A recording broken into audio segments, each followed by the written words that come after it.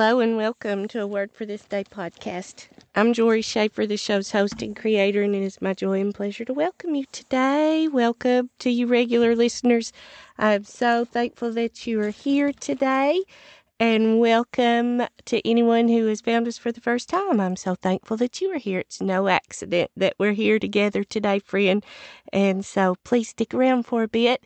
Don't run off quite yet. And let's see what the Lord has for us today as we're spending time in His Word. You know, this is episode 250 for this year. We're on the 250th day of the year. And I just love getting to share with you what I'm learning as I'm spending time in His Word. And I just love walking along this journey with you. I pray that you're not here just to listen to me. It's not me. It's not what I have to say, but that we're thinking about the Word, that we're pointing our hearts and directing our hearts and our minds to God's Word. That is what is important. And so I just love it that we could do that together. I wish I knew who all of you were. I wish I could sit around a table with you or on some comfy chairs and we could talk about this in person, but for now, that's not the way the Lord has it, and so we'll just continue in what we're doing. Please consider sharing this podcast with your friends, family, neighbors, strangers, just anyone that you think may receive a blessing from it.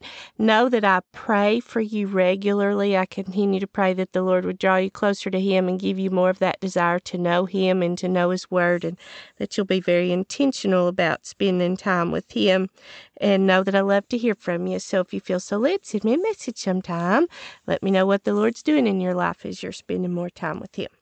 Well, our verse for the day, for the 6th day of September 2024, comes from the Old Testament major prophet book of Isaiah, Isaiah chapter 9, verse 6, and it reads as follows from the Legacy Standard Bible. For a child will be born to us, a son will be given to us, and the government will rest on his shoulders, and his name will be called Wonderful Counselor, Mighty God, Everlasting Father, Prince of Peace. Oh, friends, you probably recognize this because these are things that we are reminded of frequently, especially as we get into the Christmas season. And so I'm just excited for us to park here, see what was going on in this prophecy, and talk about how Jesus fulfilled that. And it's just such a blessing to see this. I love it. Of course, when we see that things were prophesied and then God brought it to pass. I love it that we see that the things spoken of concerning Jesus in the prophecies have come to pass and are coming to pass. It's just such a blessing. I love it that we see exactly where we can find it. And I hope you get excited about that too.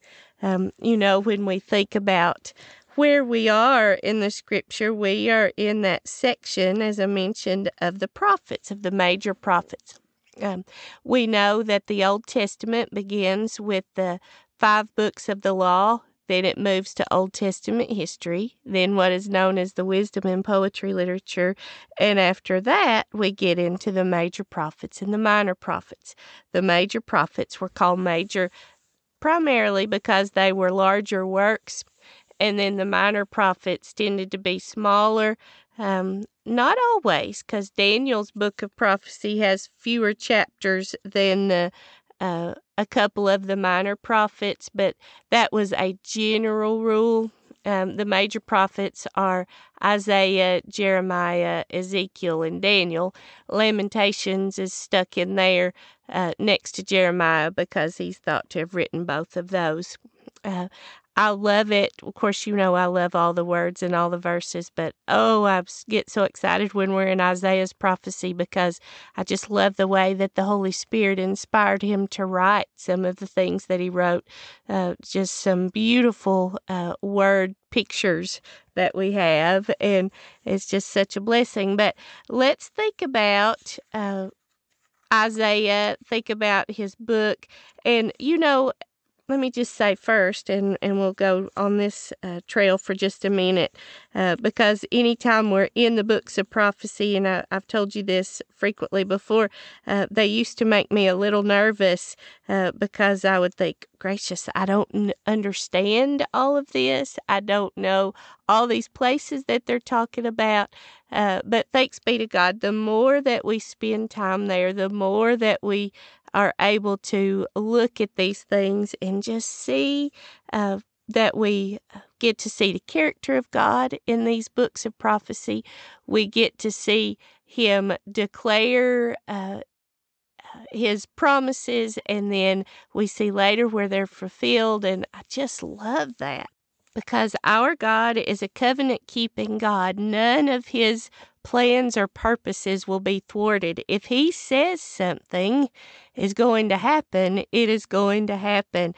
And I love what we see in this Old Testament and in these books of prophecy several times where you would see the prophet write, "Thus says the Lord," or "Hear this word from the Lord," or the Lord would speak to the prophet and say, "Recall this to mind." And, I just love that because we're getting to hear directly from Him. And we do that all throughout His Word because all Scripture is breathed out by God.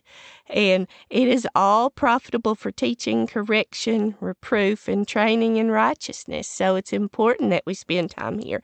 I've heard some people say, well, we don't have to worry about all that Old Testament stuff since Jesus has come and we're no longer under the law. But I would say, no, this is part of the story. We go all the way back to the beginning of time and all the way through what will be the end of time as we know it. And it's one big story, and we learn so much about God and His character and His ways, and I'm just so thankful for that. We can think about the books of prophecy based on to whom the original book was written, to whom the original prophecy was given, and also the relative time period. And we can think about those because when God chose these prophets, originally each book, each message was given to a certain people, and those same people that think that we don't have to worry about the book's prophecy say, well, those were given to like the northern kingdom or the southern kingdom or this, that, and the other. But again, I would say we see so much, we can learn so much about God and about the way that He cares for His people, the way He disciplines His people, the way He corrects, and about His faithfulness. And I truly think that one of the devil's schemes, one of his tactics, is to try to get his people to ignore parts of the Word or to say that, oh, well, that doesn't apply. And so we must be very careful about that. We are not unaware of his crafty schemes. We are aware of his crafty schemes. And so we need to be in this Word. God gave it to us for a reason.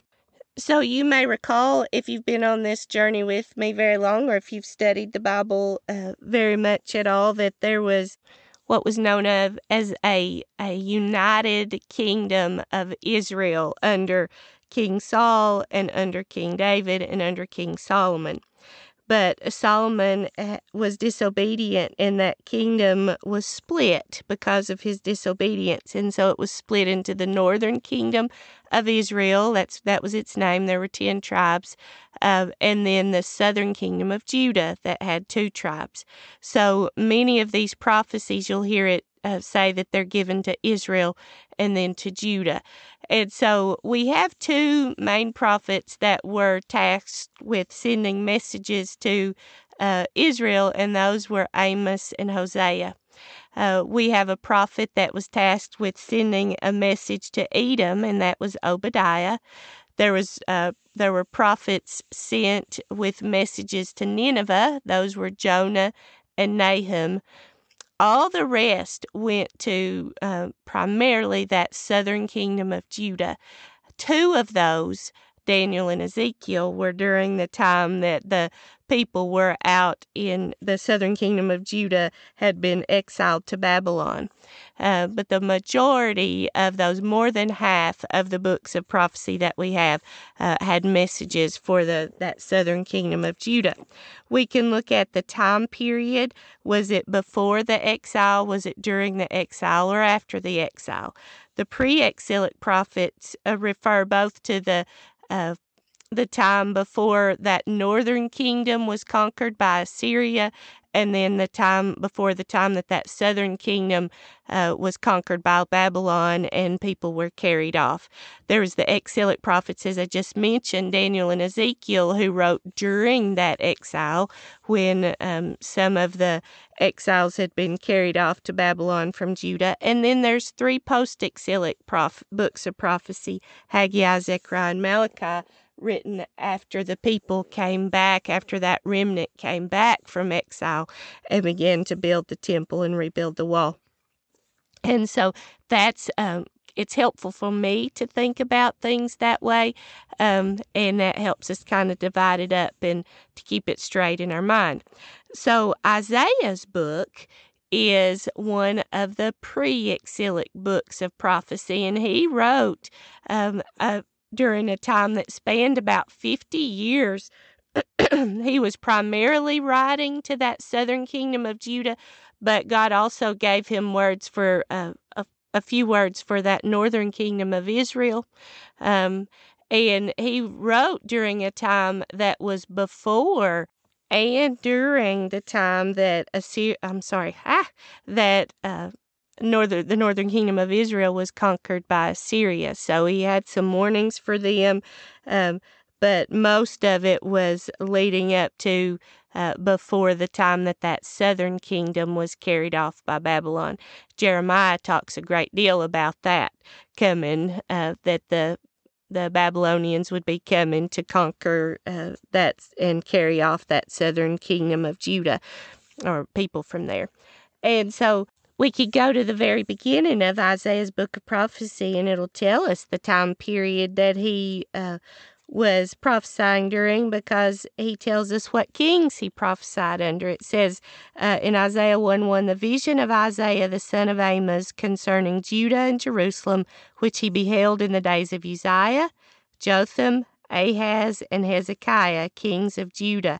So there's 4 kings that he prophesied during their reigns. I love that. And this beginning chapter sets the whole tone, because remember, God sent the prophets to speak to the people. He gave his message to the prophets to give to the people. And generally, the people, there would just be a few that would listen and many would not. But God had sent them to warn the people, to encourage them to turn back, to encourage them to turn away from idols and turn back to him and to be faithful to him and not to the things of the nations, and to get their hearts right with him. And he describes here how he sees the people. And so it says right here in Isaiah chapter 1, verse 2, hear, O heavens, and give ear, O earth, for Yahweh speaks. Sons I have reared and raised up, but they have transgressed against me. An ox knows its owner, and a donkey its master's manger, but Israel does not know. My people do not perceive. Alas, sinful nation, people heavy with iniquity, seed of evildoers, sons who act corruptly. They have forsaken Yahweh. They have spurned the Holy One of Israel. They have become estranged from him. This is God speaking to how he sees what the people have done, how they've turned away. He said, where will you be stricken again as you continue in your rebellion? The whole head is sick, the whole heart is faint. From the sole of the foot even to the head, there is nothing sound in it, only bruises, wounds, and raw wounds, not pressed out, not bandaged, not softened with oil. Your land is desolate, your cities are burned with fire, your fields, strangers are devouring them in your presence. It is desolate, as overthrown by strangers. The daughter of Zion is left like a shelter in a vineyard, like a watchman's hut in a cucumber field, like a besieged city. Unless Yahweh of hosts had left us a few survivors, we would be like Sodom, we would be like Gomorrah. Hear the word of Yahweh, you rulers of Sodom. You give ear to the law of our God, you people of Gomorrah. What are your multiplied sacrifices to me, says Yahweh? I've had enough of burnt offerings of rams and the fat of fed cattle, and in the blood of bulls, lambs, or goats I take no pleasure. When you come to appear before me, who requires of you this trampling of my courts? Bring your worthless offerings no longer. Incense is an abomination to me. New moon and Sabbath, the calling of convocation. I cannot endure wickedness in the solemn assembly. My soul hates your new moon festivals and your appointed times. They have become a burden to me. I am weary of bearing them. So when you spread out your hands in prayer, I will hide my eyes from you. Indeed, even though you multiply prayers, I will not listen. Your hands are full of blood. Wash yourselves, purify yourselves, remove the evil of your deeds from before my eyes. Cease to do evil, learn to do good, seek justice, reprove the ruthless, execute justice for the orphan, plead for the widow. Come now and let us reason together, says Yahweh. Though your sins are as scarlet, they will be as white as snow. Though they are red like crimson, they will be like wool. If you are willing and obey, you will eat the best of the land. But if you refuse and rebel, you will be eaten by the sword. The mouth of Yahweh has spoken. He laid it out right at the beginning. He started out Isaiah's prophecy and said, this is how I see you all. And even talked about their worship. He didn't want to hear from them because their hearts weren't right. They had turned away. They weren't truly worshiping him. It was just going through the motions. And then, as we see throughout Isaiah, though, he would give this is how you have sinned against me, but then he would encourage them to turn back. And I love that. I love that we see that all the way through because that's the character of God. He calls out our sin. We have to reckon with that and realize that we are sinners. And then he says, but turn back to me. And so that's how this opens up.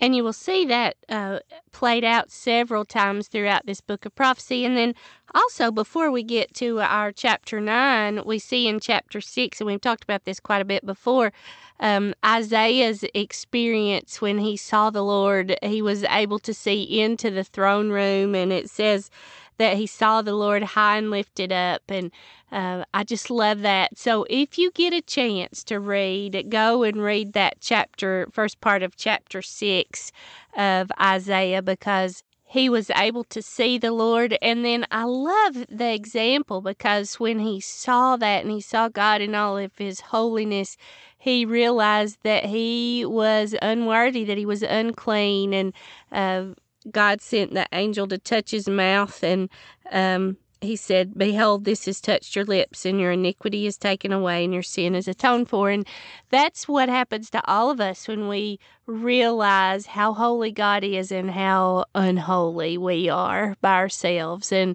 then we read that God gave Isaiah more of this commission of what he would be doing, and that it would be hard because he would speak to the people, and sometimes they would be dull of hearing and their eyes would be dim, and it was a spiritual problem with their hearing and a spiritual problem with their vision. And so it was going to be difficult, but God was still going to use Isaiah, and he continued to give him things to tell them. He told them that there would be trials and difficulties that would come for Judah, and that the Assyrians were coming to invade that northern kingdom. And so I want to pick up here at the end of chapter 8 and then read forward to our verse for the day. It says in chapter 8, verse 19, it says, now when they say to you, inquire of the mediums and the spiritists who whisper and mutter, should not a people inquire of their gods? Should they inquire of the dead on behalf of the living? To the law and to the testimony, if they do not speak according to this word, it is because they have no dawn. And they will pass through the land hard-pressed and hungry. And it will be that when they are hungry, they will be angry and curse their king and their God as they face upward. Then they will look to the earth and behold distress and darkness, the gloom of anguish, and they will be banished into thick darkness. But there will be no more gloom for her who was in anguish. In earlier times, he treated the land of Zebulun and the land of Naphtali with contempt. But later he shall make it glorious, and this is talking about God, by the way of the sea on the other side of the Jordan, Galilee of the Gentiles. And I just have to pause there.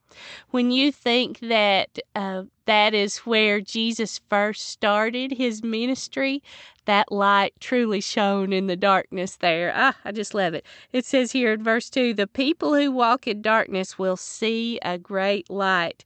Those who live in the land of the shadow of death, the light will shine on them. You shall multiply the nation. You shall make great their gladness. They will be glad in your presence as with gladness of harvest. As men rejoice when they divide the spoil, for you shall shatter the yoke of their burden and the staff of on their shoulders, the rod of their taskmaster as at the battle of Midian. For every boot of the booted warrior in the rumbling of battle and cloak rolled in blood will be for burning, fuel for fire. And then here's our verse. For a child will be born to us, a son will be given to us, and the government will rest on his shoulders, and his name will be called Wonderful Counselor, Mighty God, Eternal Father, Prince of Peace. And I'm going to just read past it. There will be no end to the increase of his government or of peace on the throne of David and over his kingdom, to establish it and to uphold it with justice and righteousness from then on and forevermore. The zeal of Yahweh of hosts will accomplish this. So this is this prophecy that even though it had been difficult for Israel, because that's where Zebulun and Naphtali were, even though they had walked in darkness and there was much difficulty, the Assyrians were going to come in and invade, but the people who walk in darkness will see a great light, and that's talking about Jesus, who is the light of the world.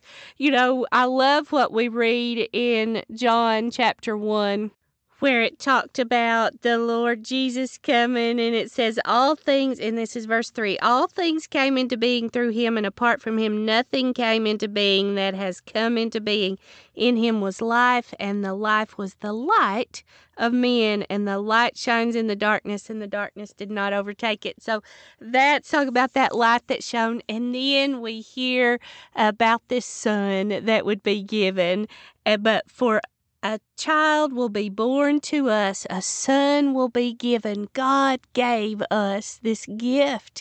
He sent Jesus to us, and it says, and the government will rest on his shoulders, and his name will be called Wonderful Counselor, Mighty God, Everlasting, or this version says Eternal Father, Prince of Peace. And when I think about those things, when you think about God the Father, God the Son, God the Holy Spirit, and how in Colossians we read that Jesus is the image of the invisible God, the firstborn of all creation. So he's what we could see of the invisible God. And I love that, because when you think about that he's a Wonderful Counselor, remember that Trinity is God the Father, God the Son, God the Holy Spirit. The Counselor is often what we think of as the Holy Spirit, who is given as our counselor and our helper.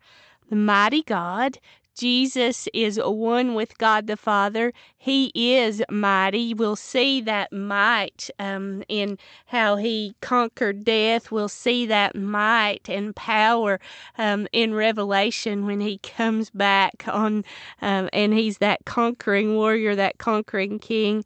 He is one with the Father, even though it says a child will be born to us, a son is given. His name will also be Everlasting Father. He is that image of God who is our Father, and he is also the Prince of Peace. He is everything we would need, and aren't we so thankful?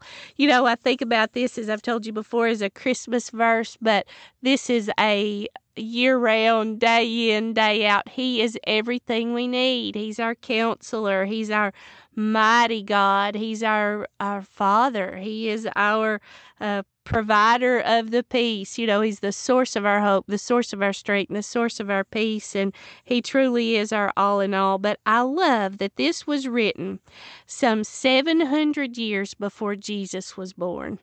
God gave this to the prophet Isaiah. And isn't that such a blessing that we have this here, and we can trust him, and we can be thankful that he has given us this Jesus, whose name is above all names, whose every knee will bow at the name of Jesus, and at this wonderful Counselor, mighty God, everlasting or eternal Father, and Prince of Peace. I am so thankful. Can you give him the thanks? Can you give him the praise for who he is and what he's done and what he will do? Blessings to you, friends. Until next time.